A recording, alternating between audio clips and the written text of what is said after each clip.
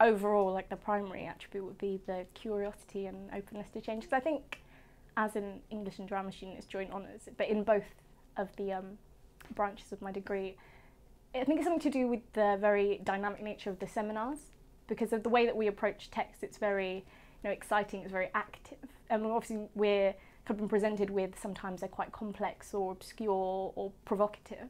But when you're continuously being presented with that, then it becomes more exciting, and then you need that to kind of continue to be interested. And also because you're always talking in conversation with other people, in discussion, and I think that always encourages you to have that sense of like inclusiveness and openness to others, and understanding other people's viewpoints is always really helpful. You never feel like you're alone battling a text. You're always in a very responsive and relaxed environment, but at the same time you're always being pushed by like the seminar leader or by your colleagues to expand, to bring in evidence, to continue working hard. And I think that's a really key skill to develop for the rest of your life, because you can be eloquent, you feel like you can clarify yourself with confidence, and just take that on to your later life.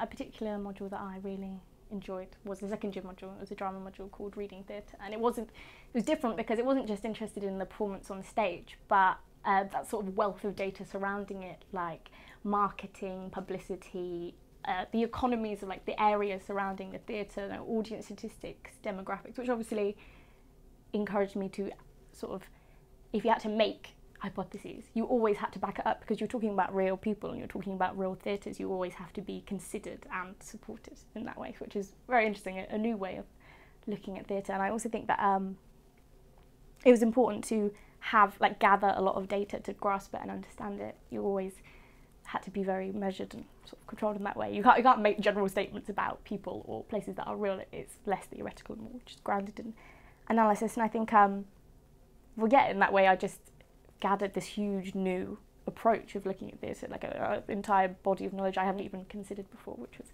really exciting. It actually kind of changed the way I look at theatre forever. I can't really go see a play now without thinking about money, which is exciting.